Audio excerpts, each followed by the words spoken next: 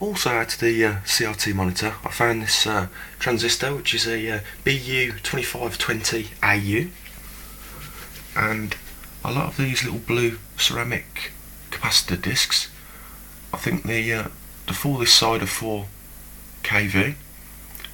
The larger one, I'm not quite sure what it is, it hasn't got any markings I've identified, and this one here is a 2 kV.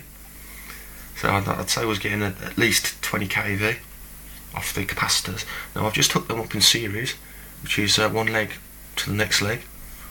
So you've just got 2 leads coming out, and they're not polarised, so it doesn't matter which way round that you put them. Now back to the transistor.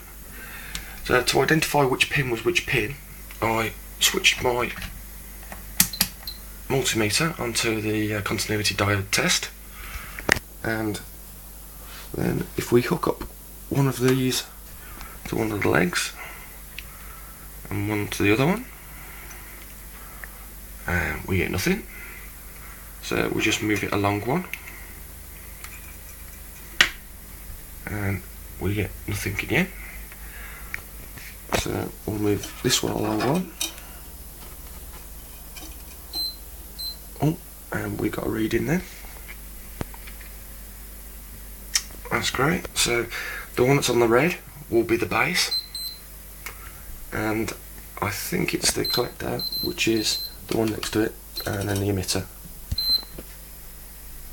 So that's how to identify them. That's great.